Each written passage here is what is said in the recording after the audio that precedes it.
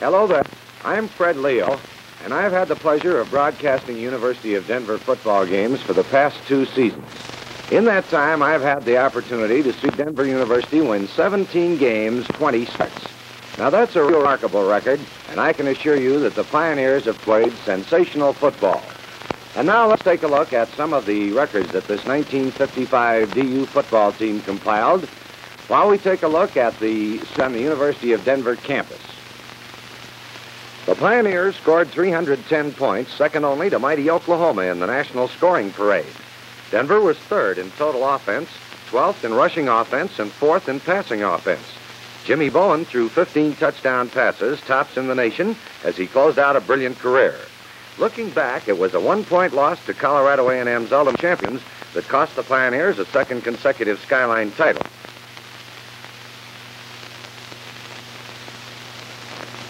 Top man on the University of Denver scene is Chancellor Chester M. Alder, who, in addition to guiding the educational destinies of the university, rates as DU's #1 football fan, never missing a game at home or away when his schedule permits. Athletic director is Tad Wyman, one of the most respected figures in the college athletic world. A former player at Michigan and coach at Michigan, Minnesota, Princeton, and Columbia, he now serves as secretary of the NCAA Football Rules Committee. Guiding the football fortunes in '55 was John Ronning, new to Denver after 4 years at Utah State. A former star end at Minnesota and also an assistant coach with the Gophers, Ronning took the city of Denver by storm with a winning personality and a colorful team. Assisting Ronning is a capable staff of young coaches. Cal Stoll, an assistant to Ronning 4 years at Utah State, is the line coach. John Shelley, former Army star and assistant at Oklahoma in '54, tutors the backs. Bill Heiss, former assistant at Iowa State, is in charge of the ends, and Dale Hardy, highly successful coach at Trinidad Junior College, is the freshman coach. Jimmy Bowen, product of Carlsbad, New Mexico, is a sensational passing threat for 3 seasons and holds many DU all-time records. Sal Elizondo, center from Pueblo, Colorado, fought his way up from a 4th-string end position to a place of prominence on the team. Captain Ed Horvat of Denver, all-conference tackle in '54 and '5, was one of the best linemen to perform on the hilltop in many seasons.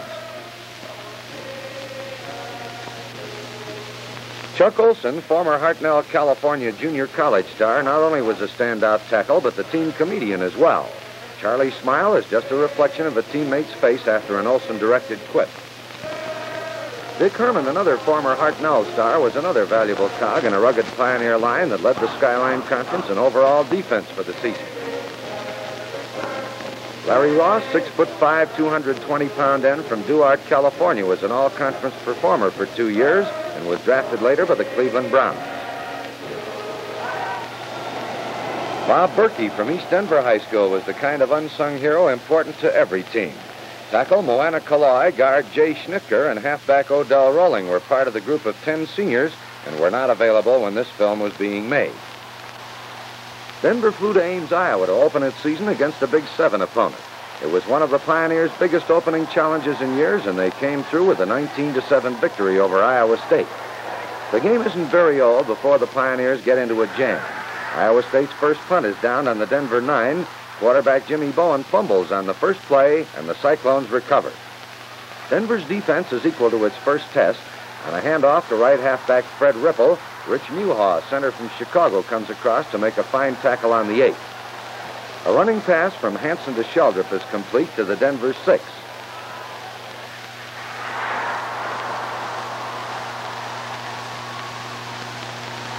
On 4th down, a quarterback keeper goes to the 1-foot line. Willie Jackson of Rock Springs, Wyoming, leads a host of Pioneer tacklers. The Pioneers get out of their bad hole when on 3rd down, Bowen kicks out to the Iowa State 46. Larry Ross hits the receiver, he fumbles, and Charlie Olson recovers. From here, the Pioneers move to their first touchdown of the '55 season. On the first play, Bowen passes to end Ernie Pitts, former high school All-American at Alquippa, Pennsylvania, and Pitts sidesteps to the 28.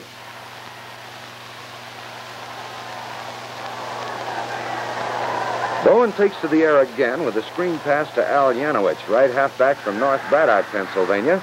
Al moves to the Iowa State 13. On second down, Bowen, one of the nation's leading passers, throws a bullseye to Larry Ross in the end zone, and Denver leads 6-0. Late in the game, the Cyclones threatened to pull the game out of the fire, trailing only 13-7. Junior halfback Max Wilsey takes the ball, appears stopped at the line of scrimmage, but wheels away and races 63 yards to the clinching touchdown, and the Pioneers win 19-7. Denver opened at home the next week against Drake's Bulldogs of the Missouri Valley Conference. The Denver offense got rolling, and the fleet-footed Pioneer backs racked up a decisive 33-7 victory.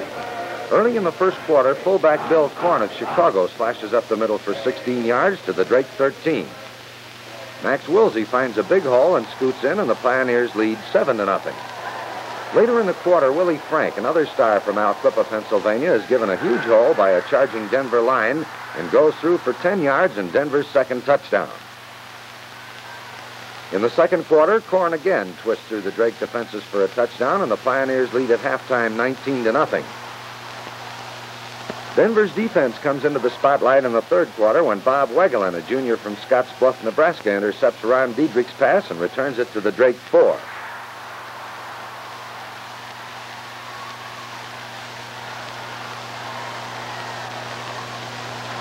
A penalty sets the Pioneers back, but on first down, Wegelin keeps inside left end and moves to the 28.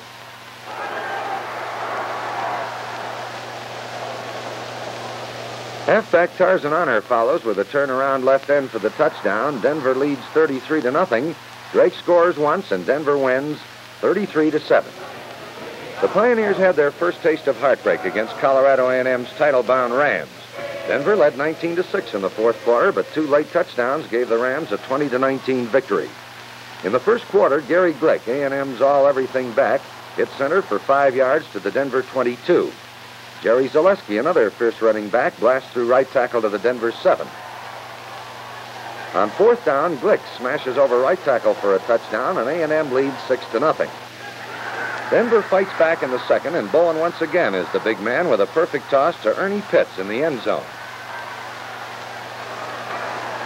The kick is wide, and the score is tied at 6-6. The Pioneers go ahead at halftime 13-6 when Willie Frank comes up with the season's longest run.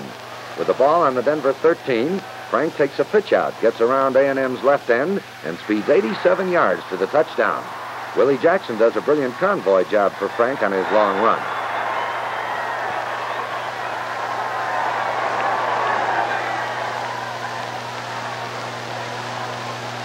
Denver apparently has the game sewed up early in the fourth quarter when Tarzan Honor twists brilliantly through the A&M defenses for a 15-yard touchdown run. Denver leads 19-6 with 12 minutes left to play.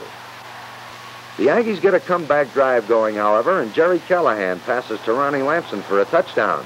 It's the only touchdown pass completed against Denver during the '55 season. Glick recovers an onside kick, and the Rams, now fired up, push to their winning touchdown. Barnes scores from the 5-yard line with just 48 seconds left. Glick's perfect placement gives the Rams the big game 20-19. This was Denver's big test after its heartbreaking loss to Colorado A&M, but the Pioneers put on their best passing display of many years and won 61-13. As we pick up play, DU is ahead 7-0 on a 62-yard pass from Al Yanowich to Joe Strasser. Now Bob Wegelin fades, passes the ball, Willie Frank catches it, and the play is good for 62 yards and another touchdown. Denver leads 14-0. The Grizzlies bear their claws in the second quarter with a touchdown of their own. Williamson cracks over from the 1-yard line to complete a 71-yard drive. Right now, you're seeing the oddest play of any season. Bowen fakes to the fullback, fades, passes to Willie Frank. Frank makes a great run, and it looks like a 67-yard touchdown play. But the play is called back. The reason, the official admits that he lost the ball on Bowen's perfect fake.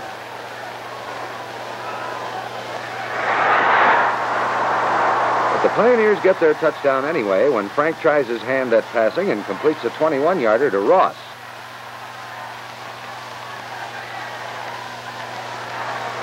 The Pioneers keep on scoring and lead at halftime 35-13. They don't let up in the second half either. Just after the kickoff, Williamson punts to Willie Frank on the DU 29.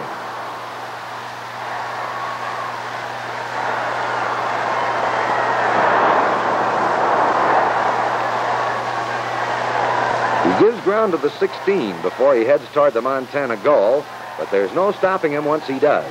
Willie gets tremendous blocking. Charlie Olson makes a sensational block, getting 2 men in front of the Denver bench, and Dick Gupton throws a key block on the last remaining defender. Denver leads now 42-13. This game put the Pioneers near the top in total offense and scoring statistics, and they stayed there the rest of the season. The touchdown parade marches on. Al Yanowich makes it 48-13 with a catch and run of Bowen's perfect toss. The play covers 35 yards. The third team plays 25 minutes of the game, and for the first time, the Pioneers show they have really good team depth. Fullback Johnny Wilson, fullback from Mount Hayden, Colorado, plows over center and rambles 39 yards for a touchdown. The Pioneers' third string plays the final quarter, and the game ends Denver 61, Montana 13. They say every team has one bad game to get out of its system, and for the 55 Pioneers, the Utah game was it. The touted Redskins disappointed Denver followers with a smashing 27-7 victory. Early in the game, Larry Fields, a power-running sophomore fullback, cuts inside left end and rambles all the way to the Denver 1-yard line. It takes a fine defensive play by Willie Frank to catch Fields. Here, the Pioneers make a great defensive stand, but it isn't enough, and the Utes score on 4th down. Quarterback Dave Dungan is piled up by the center of the Denver line on 1st down. On 2nd down, Charlie Olson and Sal Elizondo break through to stop Fields. On 3rd down, Herb Nacken is foiled by Olson as he tries right guard.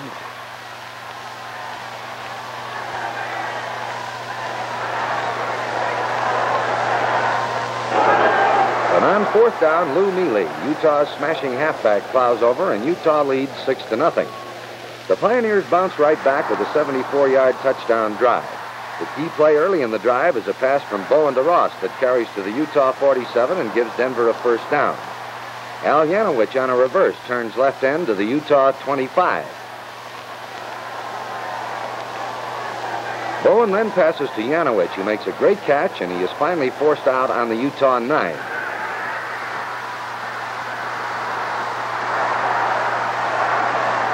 Willie Frank goes straight ahead to the 5.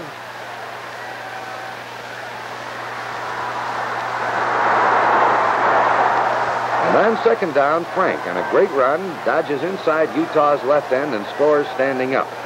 Lee Lovis, kicking specialist from Las Vegas, Nevada, converts, and the Pioneers lead 7-6. Fumbles and interceptions keep the Pioneers in the hole for the next 2 periods and enable Utah to gain a permanent advantage. Here, the Pioneers stop a Utah drive at the 9, and it's just 1 of 5 such goal line stands made in the 2nd and 3rd periods. Just before the half, Frank passes to Larry Ross, who makes a sensational catch on the DU 40, but the half ends before this threat can materialize. The terrific Denver defense is finally broken early in the 4th quarter when George Wells breaks through to block Bowen's punt on the DU 12. Herb Nacken punches over from the 1-yard line, and the Pioneers trail 20-7. The final, Utah 27, Denver 7. The Pioneers drew Brigham Young the following week. Denver played a superb defensive game and rolled to a 33-0 victory. The game is mixed with frequent fumbles and interceptions, but Willie Frank continues his brilliant running, and in the 2nd period, he circles his own right end and rambles 60 yards to a touchdown. The run is nullified because of a penalty.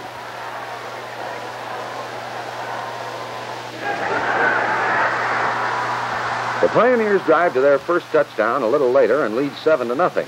Just before the half, Bob Huber, a sophomore guard from Pittsburgh, breaks through to block Herb Pingree's punt on the BYU 25. Ross is again the target for Denver's passers. Bobby Wegelin finds him on the 5. He stumbles and is down to the 1-yard line. George Colbert scores on the next play, and Denver leads at the half 14-0. Bowen continues his brilliant passing in the 3rd period. First, he throws to Pitts to set up a 3rd down play. Jimmy throws a bullet pass to Ross, and Denver leads 20-0.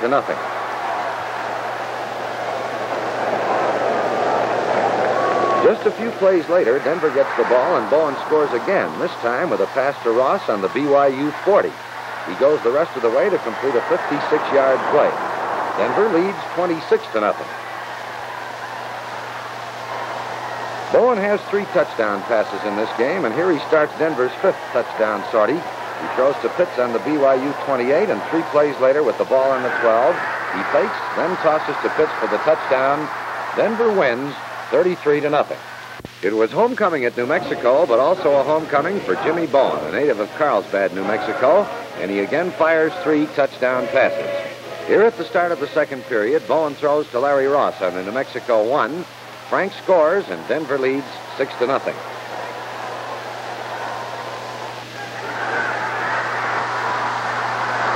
Denver gets its second scoring march going a little later, and Bowen again engineers the drive. Here he passes to Willie Frank on a screen play. Behind very good downfield blocking, he goes to the New Mexico 40.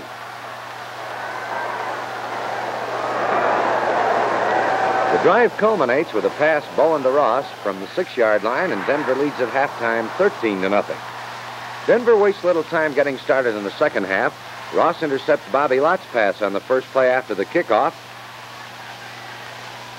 His lateral to Yanowich is ruled illegal, but Denver has the ball on the Lobo 21.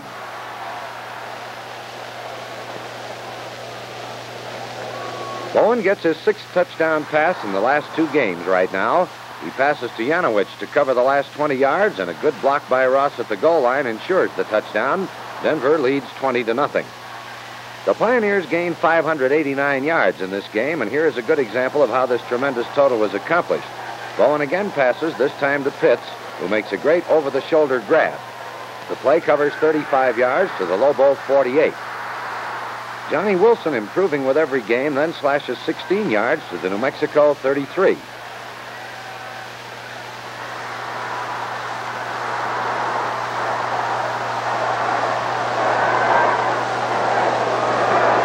Taking the same draw play, Bowen finds Ross all alone behind the New Mexico defense. The 33-yard touchdown pass connects, and Denver leads 26-0.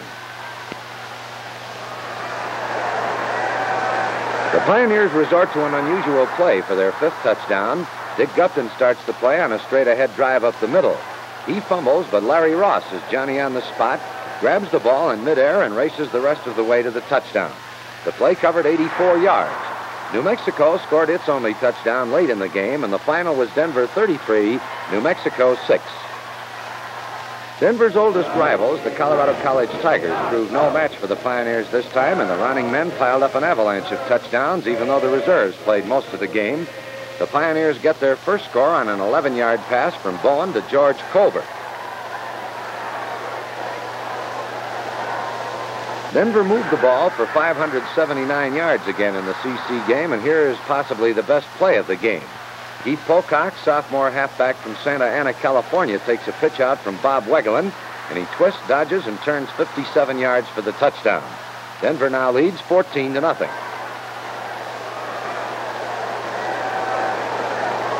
Early in the second quarter, Colbert powers around left end and goes 25 yards to the CC 20 before he's finally shoved out of bounds.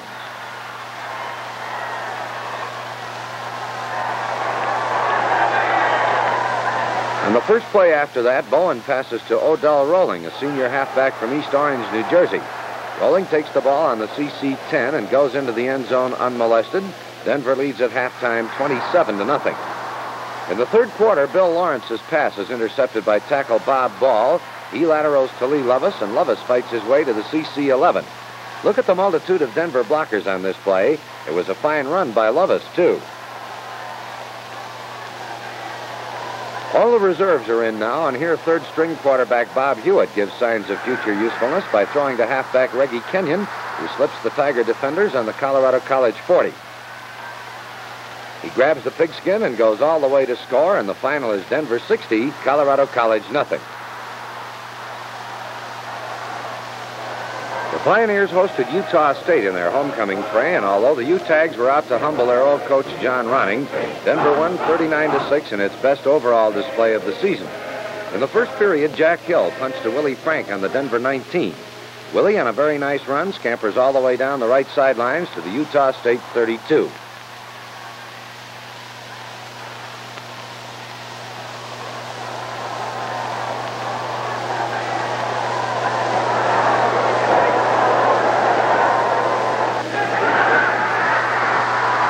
Six plays later, Max Wilsey is given a hole at left tackle, and Denver leads 7-0.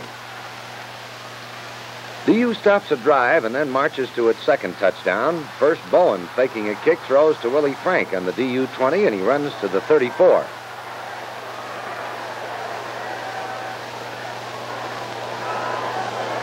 Then Bowen finds Ross behind the Utah State defense.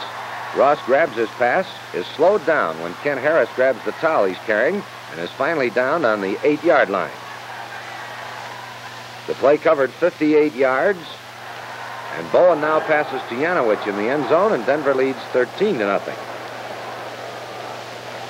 A little later in the game now, Hill punts to Tarzan Honor, a little halfback from Trinidad Junior College, and Honor, getting the ball, fakes beautifully. He threatens to go all the way, but is finally swarmed over on the Utah State 42. It's Bowen to Ross again, but Ross is caught on the Utah State 10 as the half ends.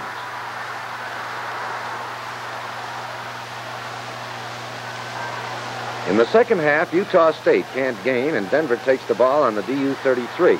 Beautiful faking on this reverse. It's Willie Frank with the ball. A good straight arm by Willie as he races to the Denver 47. Now Dick Gupton goes straight up the middle to the Utah State 41.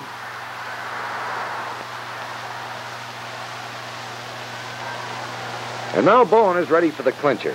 He fakes again to Gupton, fades, and finds Ernie Pitts all by himself on the Utah State 6. Pitts scores, and Denver leads 20-0. Almost the same play 5 minutes later, starting at the Utah State 41. Bowen fakes and throws to Willie Frank. He gathers it in on the 12 and goes over for the touchdown. Utah State boasted one of the Skyline's best backs in Jack Hill, and here he shows why. On the second play after the kickoff and the ball on the Utah State 24, Hill cracks over right tackle, eludes would-be defenders, and races 76 yards for the touchdown. And now get ready for the season's top one-man display. It's fullback Johnny Wilson who powers the Pioneers. First, he runs 27 yards to the Utah State 41. Statistics after the game showed Denver second in the nation in total offense. Wilson was a big reason why that was so. Now Johnny breaks away for 18 more yards. On third down from the 20-yard line, Wilson slides around right into the 7. But it was Dick Gupton, another fullback, who finally gets the scoring assignment. Here he crashes into the end zone from the 4, and the Pioneers lead 33-6. With the reserves throwing up a tight defense, Denver gets its 6th touchdown. Harris passes. It's intercepted by Freddie Boehm, a junior halfback from Whittier, California, and he makes one of the season's best runs for the touchdown. The final, Denver 39, Utah State 6. Here's a game no Denver supporter will ever forget. The final score, Denver 6, Wyoming 3. What happened? Well, here we go with traditional Thanksgiving Day action. The game develops into a defensive battle with rugged line play predominating. Here Jimmy Bowen, the season-long passing sensation, gets in a fine punting performance. He places this one out of bounds on the Wyoming 1-foot line. The Cowboys get out of that hole, but a little later, Denver's second team gets a drive rolling. Bobby Wegelin hits Joe Strasser, an end from Chicago, with a 14-yard pass to the Wyoming 45.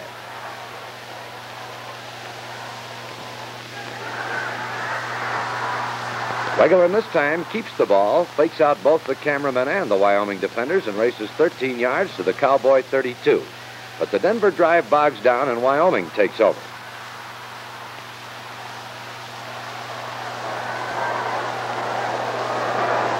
A few plays later, Wyoming tailback Jim Crawford fades to pass. Charlie Olson, a Skyline standout at tackle, breaks through and hits Crawford. He fumbles, and Larry Ross pounces on the ball for the Pioneers on the Wyoming 30. But Denver doesn't score, and we pick up the scoreless play in the fourth quarter. Denver threatens when Willie Frank gets a lateral, fakes a pass, and then decides to run. He cuts inside a pair of Wyoming Cowboys and steps 15 yards to the Wyoming 31. A fumble killed this threat, and now the Cowboys start a determined drive that will culminate with Mastro Giovanni's field goal. Here you're going to see the now famous hat trick play. Jim Crawford cuts around his own right end and is forced out of bounds. Notice the official placing his hat on the Denver 39-yard line. Notice the man in the parka picking up the hat on the Wyoming sidelines. Now notice the start of the next play. The ball is on the Denver 37, and it's first down for Wyoming. But the drive sputters, and Mastro Giovanni steps back to the 17-yard line and calmly places the ball through the uprights. The score, Wyoming 3, Denver nothing. Time to play, 7 seconds. It looks very much like a repeat of last year's game when Mastro's field goal with 2 seconds to play gave Wyoming a 23-21 victory, the only loss Denver suffered in 54.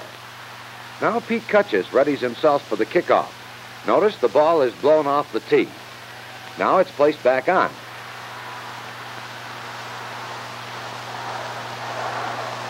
Cutchess comes forward. Notice the ball blows off the tee just before the kick. Cutchess kicks anyway to honor on the DU 30. He returns to the DU 42, but the officials have blown the ball dead because it was forward of the 40-yard line when kicked. Wyoming must kick again. The time to play now, 1 second.